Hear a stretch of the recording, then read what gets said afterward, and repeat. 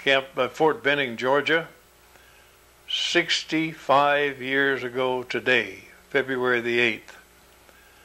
We trained at as a battalion at Fort Benning for a while when I was assigned to the 7th Field Artillery Battalion, Battery C, like Charlie. I didn't fully understand at that early stage the ramifications of what I was getting into. All I knew is that I wanted to be in the service because the war was heating up all over the world. I knew that eventually I would be in it because I was at the right age in the early 20s, and therefore I knew that I wanted to get as much training as I possibly could. The 1st Infantry Division is a renowned organization that had been in World War I. They had been one of the best in World War I and were cited by both the French governments and the American governments for what they did. So there was a lot of pride in the organization. We trained in Fort Benning for some time, about 2 months, before we were ordered to go to Louisiana and join with a lot of other troops, including the rest of our division, who at that time had been scattered pretty much up and down the eastern seaboard. And we were to join an exercise to train as a division. We did that, and we went by convoy, and we got when we got to Louisiana, we trained as a combat team meaning 1 battalion of artillery and 1 regiment of infantry composed a combat team. We were the 16th combat team because the 16th Infantry was our infantry regiment. We did training there as a unit for approximately 6 weeks. After that time, we dispersed, and all the units went back to their home stations. Ours happened to be Fort Ethan Allen, Vermont, just out of Burlington, Vermont. The 16th was going to Fort Jay, New York. That was their home base. After we got back to Fort Ethan Allen and got settled down a little bit, we were told that because of the joint training exercises that we'd have to be a part of in the future, that the entire group was going to be transferred to Fort Devens, Massachusetts. That's just outside of the town of Ayer, Mass. And so we moved there. It was a fairly new camp. It had just been, buildings had been constructed recently. And so we stayed there for probably 3 or 4 weeks when we were told that we would be in joint training exercises with the 16th, and that they were coming up to Camp Edwards on Cape Cod, and we were to join them there. We did that, and we trained as a unit there, and we did that 2 or 3 times, but returning each time to our home base. Then after on the 3rd or 4th trip to Cape Cod, we were to go into amphibious training. In other words, we were going to learn about invading another country and how to go about it. So out of Buzzards Bay, Cape Cod, we boarded ships, training ships, and we would go out to sea for 8 or 10 miles, and then they would drop us off on landing craft, and we would turn and come back in on the landing craft and attack the beach of Cape Cod. We learned a lot about that, and about an invading force and amphibious work, and we left there pretty well assured that we could do it. After we got back to our base camp, maybe 3 weeks later, a month later, we were sent to Indiantown Gap, Pennsylvania. Now we knew Indiantown Gap was a port of debarkation. From there, troops went overseas. And we didn't know where overseas, but we knew that we were headed overseas. We were outfitted with some new equipment, and so we left there by train to the Brooklyn Navy Yard, where we boarded the HMS Queen Mary. Now the Queen Mary is a huge ship. I'd never seen anything as big as that in my life. It looked like a hotel on water. And we kept pouring troops in and pouring troops in until I estimated that we had, well, I know we had the 16th Infantry, the 3 battalions of artillery, and the 3 regiments of infantry on board. That would be about 20-odd thousand troops. And they bunked us down on deck with, some had hammocks, some just slept on the floor. We all had assigned mess areas. We were fed 2 meals a day, or to be fed 2 meals a day, and so forth. I was called up to the deck, to the bridge rather, and once I got there, my commander told me, he said, "You are going to defend the ship as we go across." Well, I was taken aback. I said, "Defend it what with?" And he said, "Well, we got 14 Oerlikon guns, 7 on each side." I said, "What's an Oerlikon gun?" He said, "It's a 40mm machine gun, high-powered, and will penetrate armor, etc., etc. And then on the stern, you have a 6-pounder, a British 6-pounder. I said, "Does that mean that the projectile weighs 6 pounds?" He said, "Yep, you understand a lot already." Well, to make a long story short, I went back and looked at that 6-pounder, and that thing had been left over from some war in the way distant past, and the gears were worn out, the tube was worn out. Oh, it was terrible shape. You could shake it from 6 inches from side to side. But anyway, I knew that wasn't going to be much help. I went and looked at the Oerlikon guns, and they were fairly new. They were made in Sweden. They were good. They carried a pretty big projectile, 40mm, a pretty good sized projectile. And I knew that we could penetrate some light armor, but there's no way we could penetrate any armor in a submarine, because the submarine armor would be much thicker, and there's just no way we could do it. Anyway, we left that night, and as we went out into the night, we traveled straight. I mean, in a straight line.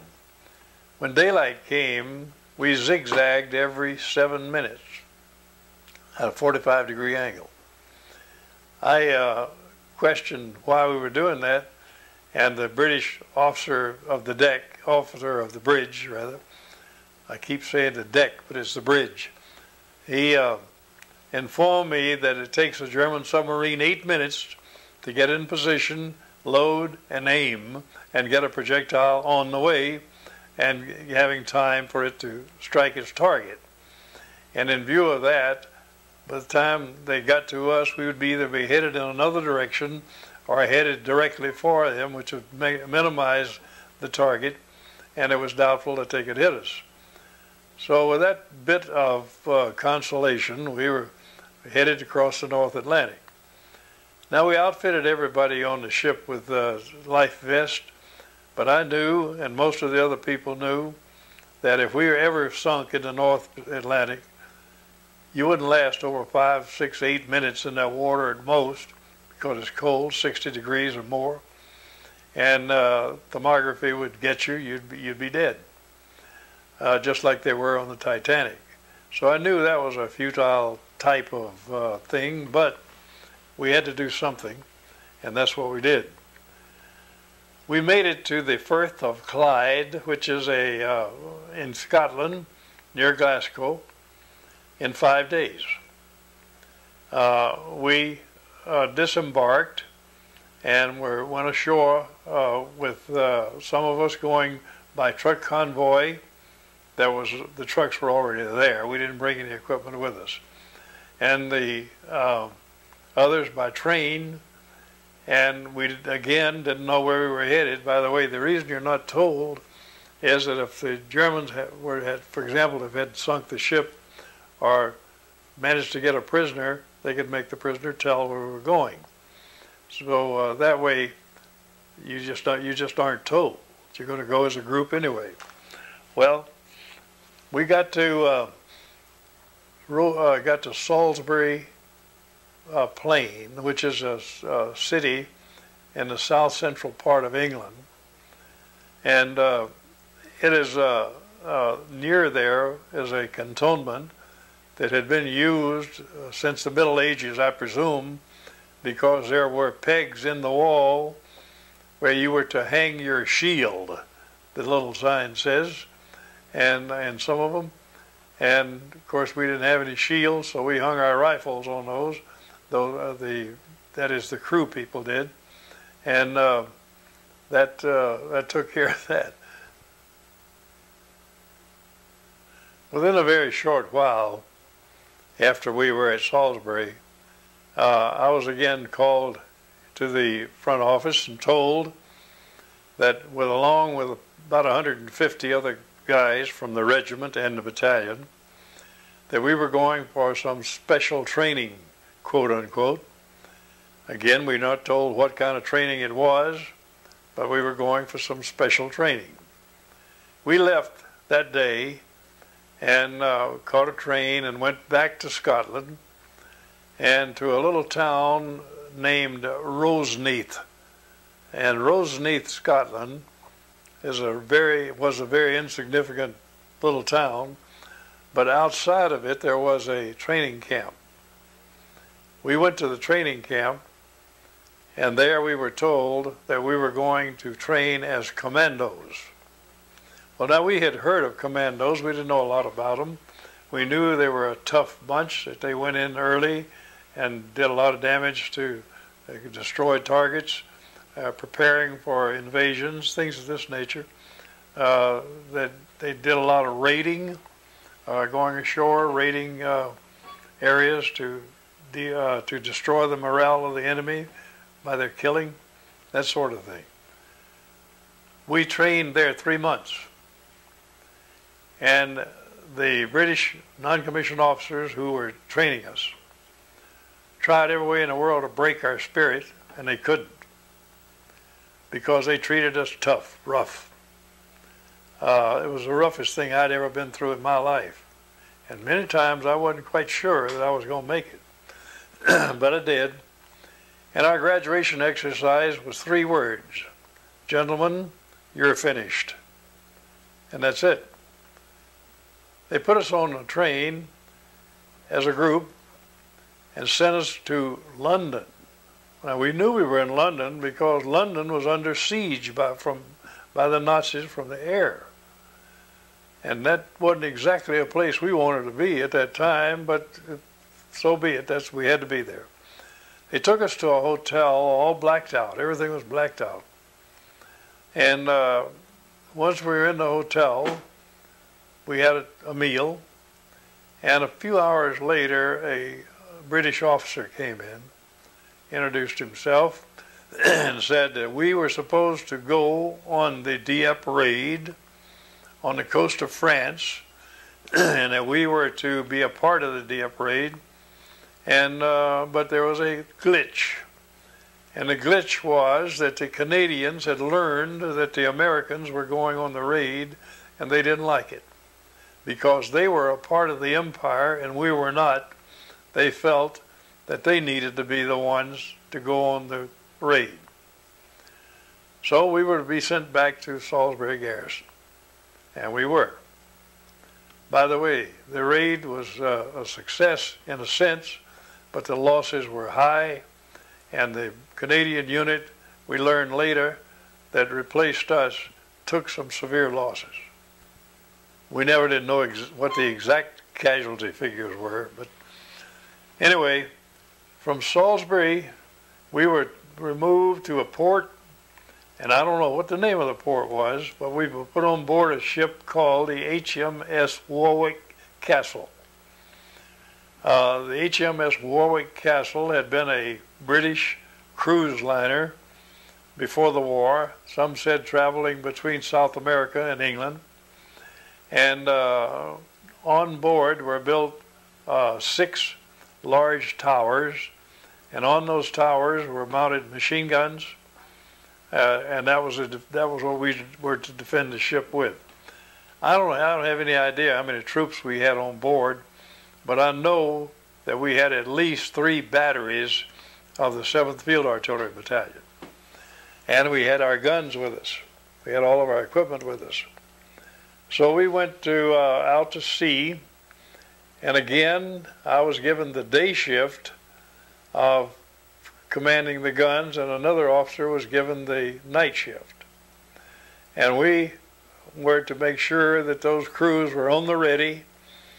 And of course it was sort of foolish in a way, because we couldn't have defended that thing unless somebody attacked us from a rowboat, and that wasn't likely to happen. About the only thing we could do was make sure that the crews were ready.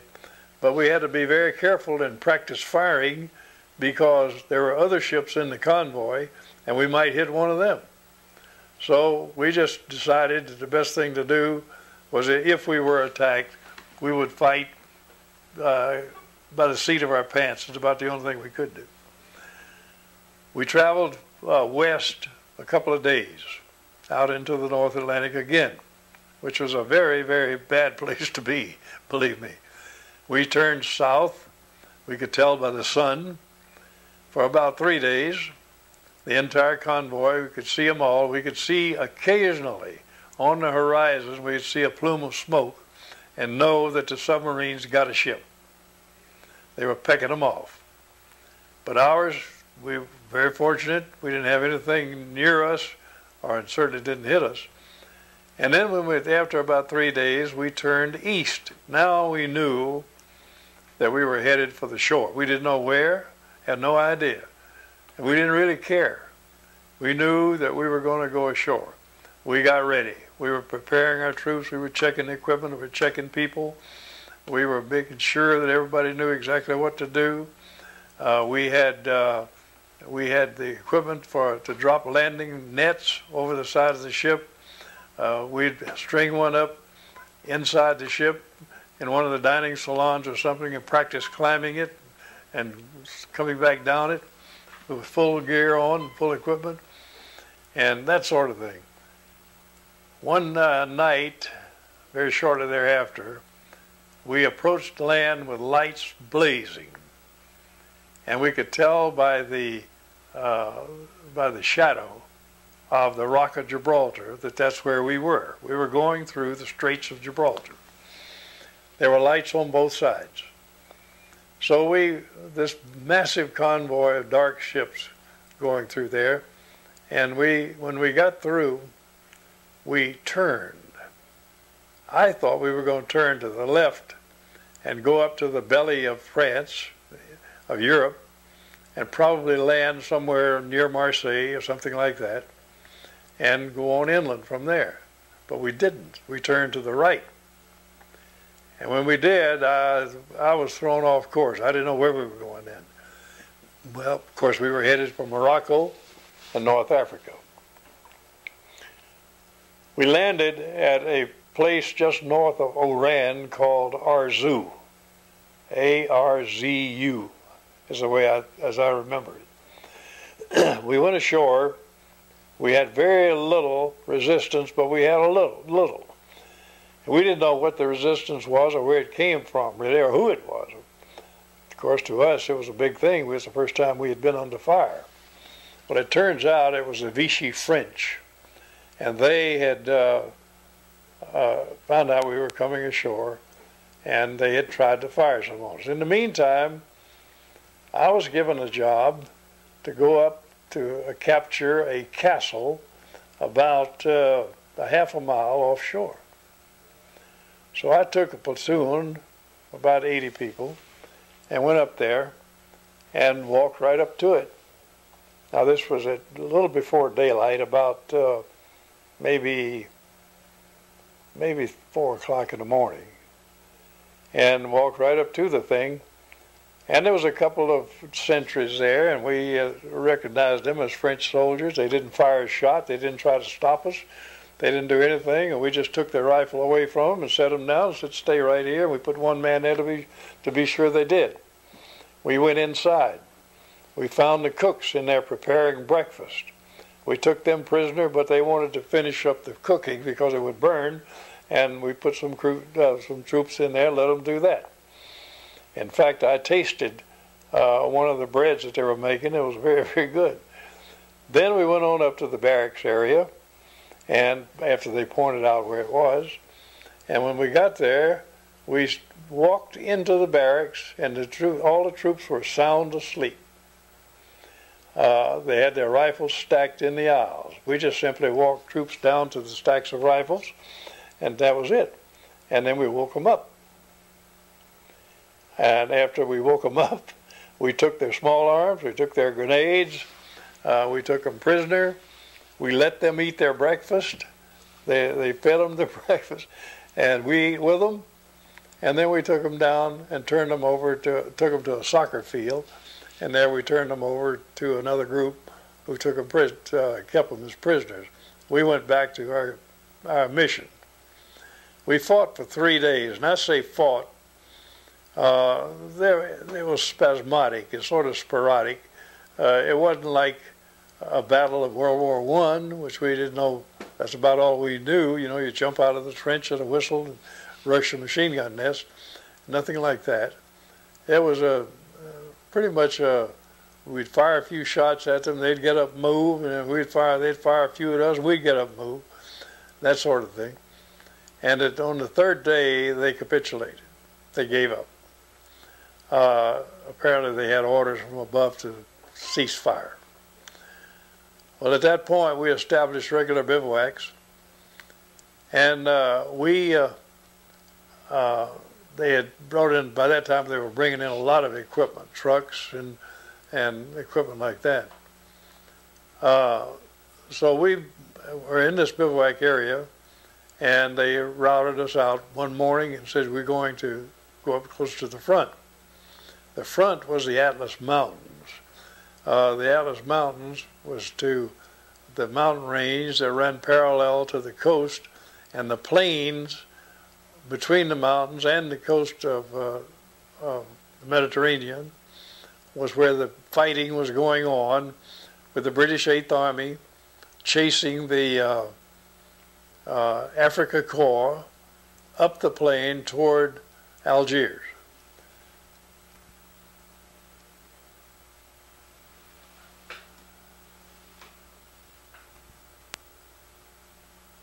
Excuse the pause there. After I was told that our primary mission was going to be to stop up the passes in the mountain, to keep the Africa Corps from coming through the mountains and flanking the British 8th Army, or getting into their rear echelon and creating havoc. So we did. We went to a town called Gafsa El Gatar, and there we set up a defensive mechanism to keep the Africa Corps from coming through to flank the 8th. And there was quite a battle there. They tried with 2 tank divisions, the 9th and 11th Panzer Division, to come through. Our 1st Armored Division, and General Patton was there. He was the commander, the overall commander. And the infantry, 3rd Infantry Division was on one side of the pass. We were on the 1st on the other. And with all the artillery that we had, the mortars, the troops that we had in position, things like this, we stopped them. That was our baptism of fire. And I got involved in a artillery duel with some 90mm tank guns, and I was wounded there, but the wound was not severe enough for me to go to the rear. I wanted to stay there and do my job because that's what I was trained to do. Well, the Germans pulled out and went on up the plain, and we knew we had to go up there too. up north. So we followed the range on up to a place called Ocelcia Valley. We had one incident there that's interesting. General Roosevelt, Teddy Roosevelt, the son of the President Teddy Roosevelt, was our deputy division commander. He was a brigadier general. At one point, I had fired into a sheltered area, and a large number of Italian troops decided that it was best to give up. So they raised white flags and started marching toward us. Of course, we stopped firing immediately. As they came on in, there was about a mile to travel. They were in two columns. General Roosevelt got very excited. He wanted to go down and bring those troops in himself. Well, of course, immediately we had to stop him. We told him that, General, among that group, I'm sure there are people who've still got grenades and they've still got sidearms, and it would be an excellent chance for one of them to be a martyr to kill an American general. And if you go down there with that star, even though it's on the back of your helmet, that's the way we had to wear them, on the back of your helmet, you're going to be killed. And we finally convinced him that that may be the prudent thing to do, is to wait until we had an opportunity with the infantry to shake them all down. And then after that, he could do what he wanted to with them. Anyway, that solved the incident of General Roosevelt taking prisoners. And after that, there was not much happening there. Another incident that did happen, though, every day I was going to what we call an OP, an observation point, the highest point on that range that I could get to observe up and down the range with my instruments to see, and glasses, to see what was happening.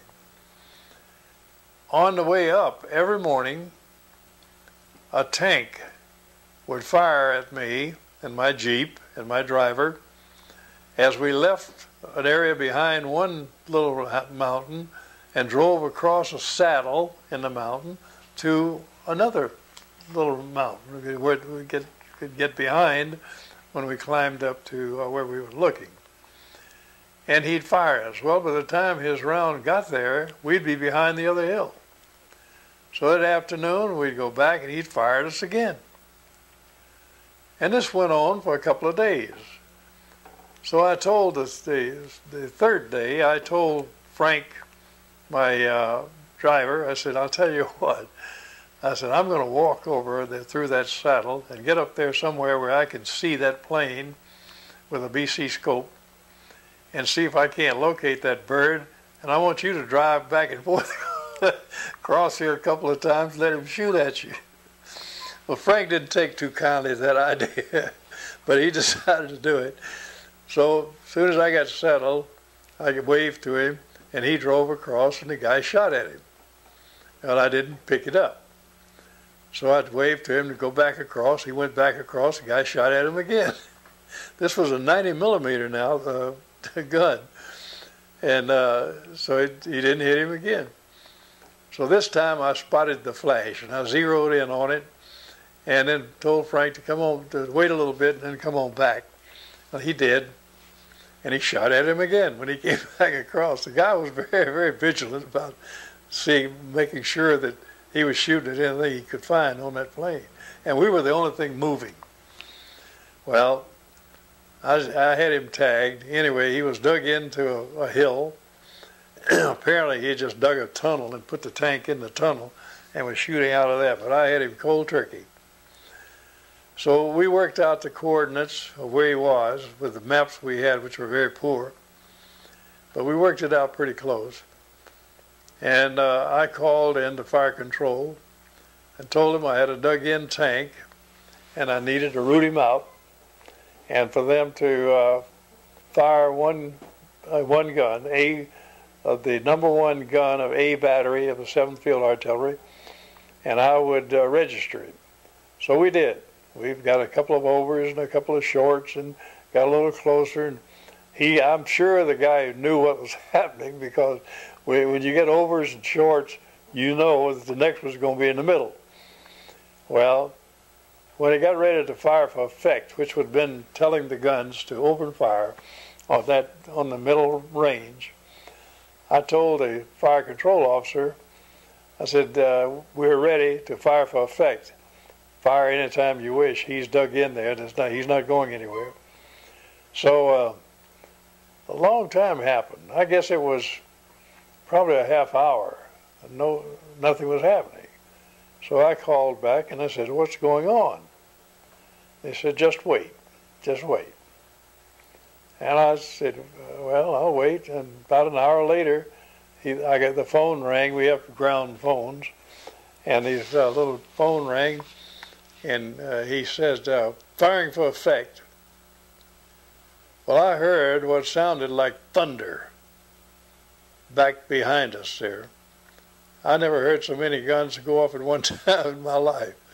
And I heard all of these artillery shells going over us. And they landed on that little hill where that tank was located. I think, I may be mistaken, but I think he fired the entire division artillery. That would have been 12 105s, been 12, let's see, it would have been more than that. It would have been 3 battalions of artillery, 105 artillery, been 1 battalion of 155 artillery, and probably a battalion of what we call long toms. These are long-range, high-velocity 155s, and it could have been 240s, which is much larger. Anyway, whatever it was, that hill ceased to exist. When the dust settled, there was no hill there, there was no tank there, there was no nothing there.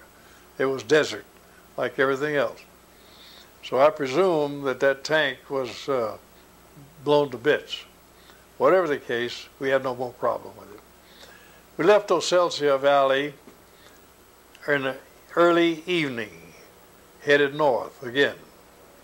This time, I knew that there was a battle raging in Kasserine Pass.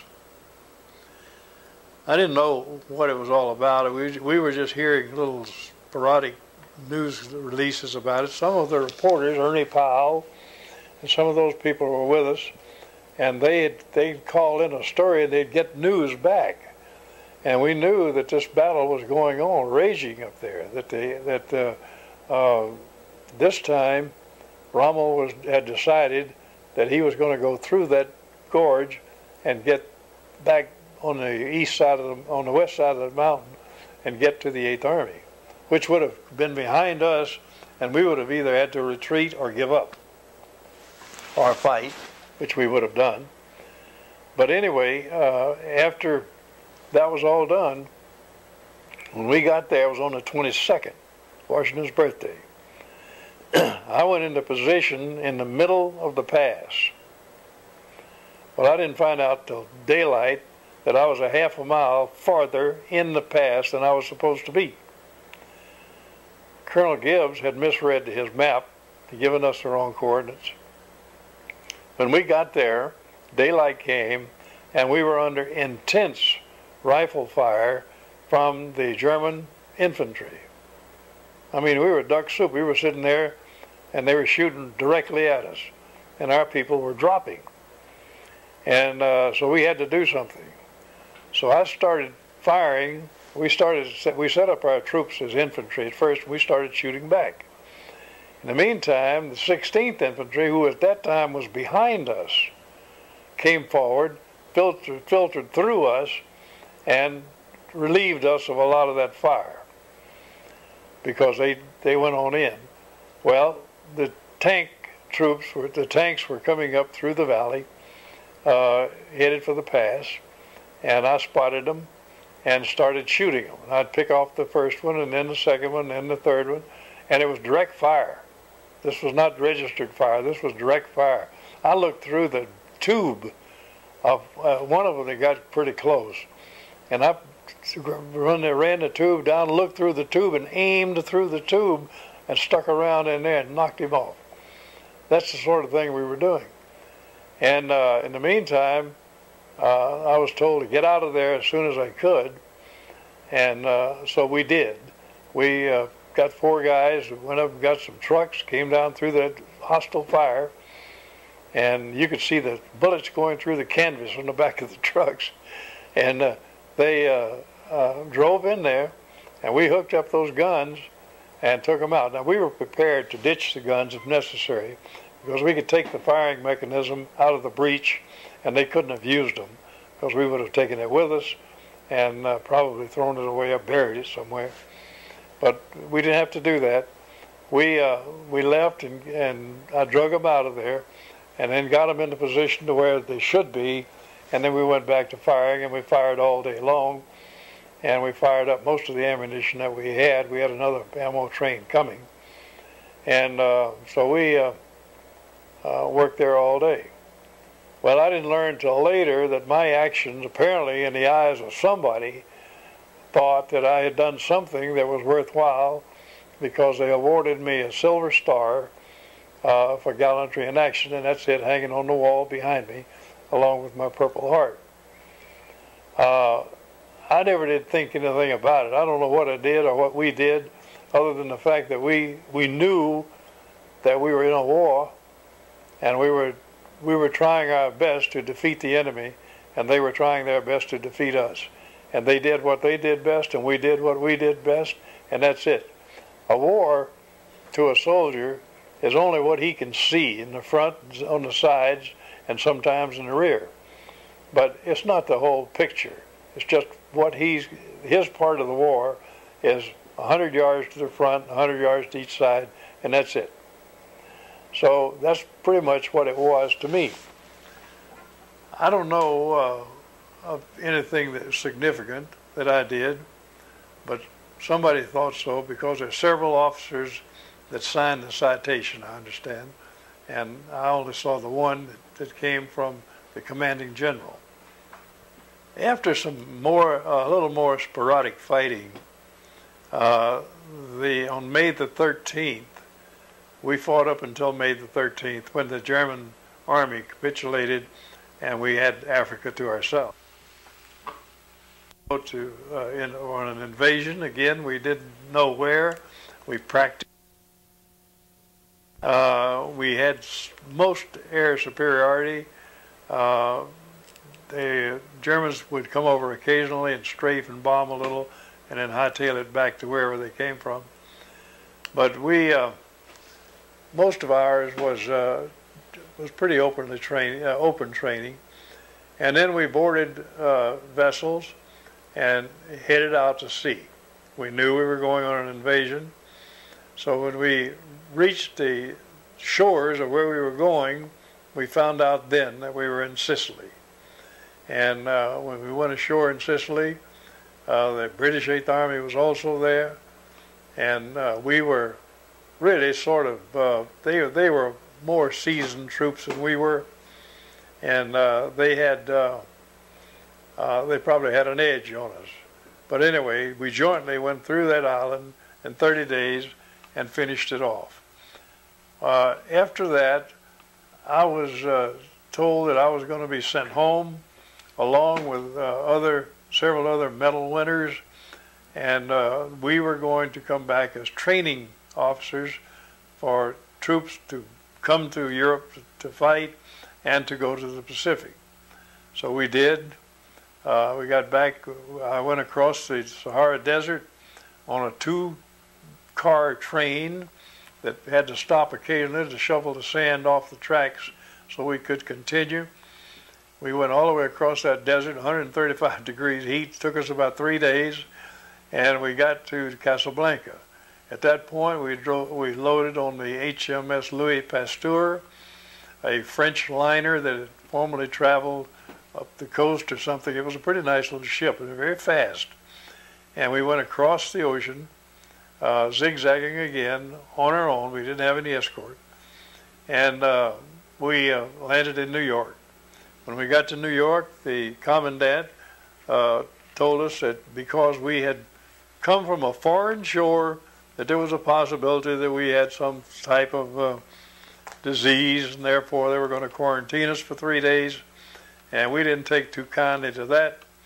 And he hadn't been gone an hour when the blankets were over there. We were in a fenced-in compound. The blankets were on the fence, and the troops were climbing over the fence and on their way down to the street below and thumbing a ride into New York City. When the New Yorkers found out that we had just come from overseas and in battle, I don't think anybody paid for a drink that night, or food or anything else. It was a glorious night of celebration.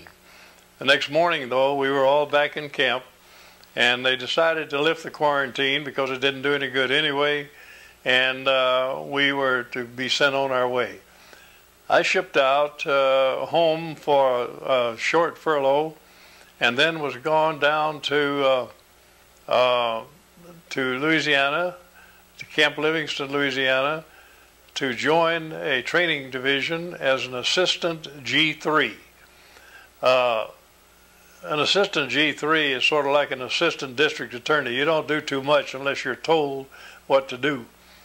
So at that point, I didn't exactly know what I was going to do, but they took me up to a training camp about 20 miles away from the main camp, and at that point, I knew pretty well what was going to happen, because we had ranges there, different types of ranges for different types of training.